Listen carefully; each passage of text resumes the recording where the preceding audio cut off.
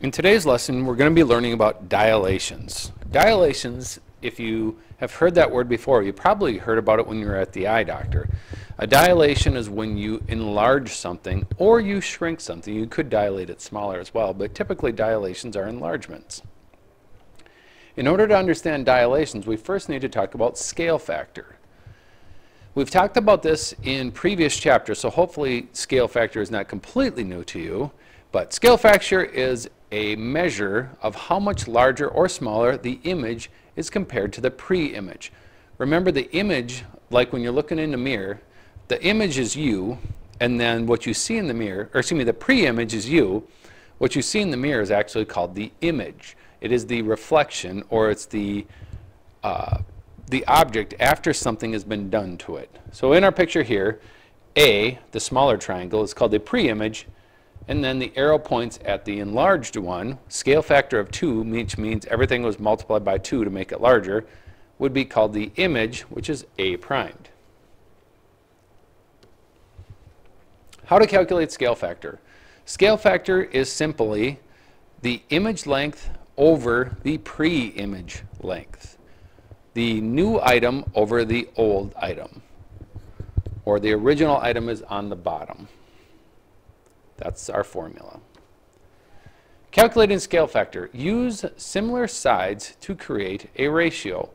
As we look at the picture here, we want to create a scale factor. We need the lengths of sides. I really do not want to use the side that connects D to B or B prime to D prime, because those are slanted sides. We'd actually have to use the distance formula. I want to use sides that I can actually count them off. From A to B, I see 3 boxes. And from A primed to B primed, I see 6 boxes. Do you remember the formula in order to calculate scale factor? If not, let's jump back there. It is the image over the pre-image. The image is the item with the primed notation. The pre-image is the items without the prime notation. So we have the image, which is the new object, over the old object. In this case, it would be 6 over 3, which could be reduced to 2. If we need it as a fraction, we would call it 2 over 1. If we need it just as a whole number, we could call it 2. What is the scale factor in this picture? We have a blue quadrilateral and a red quadrilateral directly on top of each other. If we measure from G to H, it's 3. From G prime to H prime, which is actually kind of hidden behind it, would also be 3. That means we have a 3 over 3, which is a scale factor of 1. Whenever your scale factor is 1, it means the object has not changed in size. A segment with vertices A at 4, 6 and B at -8, -3 is transformed into a segment with vertices A at 1, 1.5 and B at -2, -3/4. What is the scale factor? The easiest way to do this, if you think at any one point has been changed or made larger, we can look at just a single point. If we look at the x-coordinate for the A's, the pre-image was at 4 and the image is at 1. We have a scale factor of 1 to 4. That's comparing just the x-coordinate of the A point. If we look at any other points, it's going to be the same ratio. If we look at the y-coordinate for the x, or excuse me, if we look at the y-coordinate for those, we would get 1.5 over 6, over 6, which would also give us a scale factor of 1/4. So our scale factor there is 1/4 no matter how we look at it. Dilation. A dilation is a transformation that may change the size of a figure. Notice the word may change the size of a figure. It could enlarge or it could shrink. You notice here the dilation of the frog, we went from the small frog to the large frog. It's the same characteristics, it's the same coloring, Everything is exactly the same about the frog. It's just become larger. It's like we put it on the photocopier and made it bigger. The variables r or k are typically used to represent the scale factor used to create a dilation. So when we talk about that, draw a dilation with the center of origin, or excuse me, with the center at the origin and an r equal to 2, meaning the scale factor is 2, which means everything is going to get twice as far from the origin. If we look at this in the sense of a ruler, we put the ruler on our picture and measure. Presently,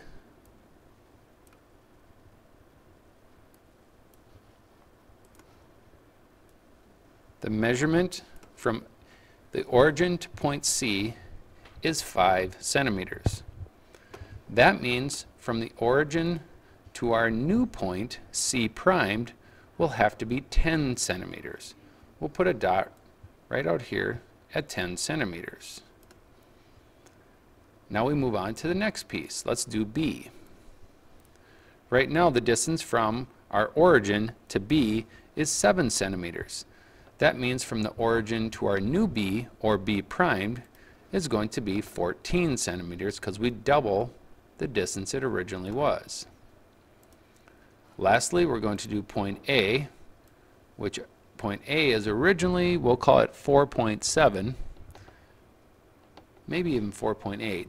To the new point, it's now going to be 9.6, or 9 and 6 millimeters.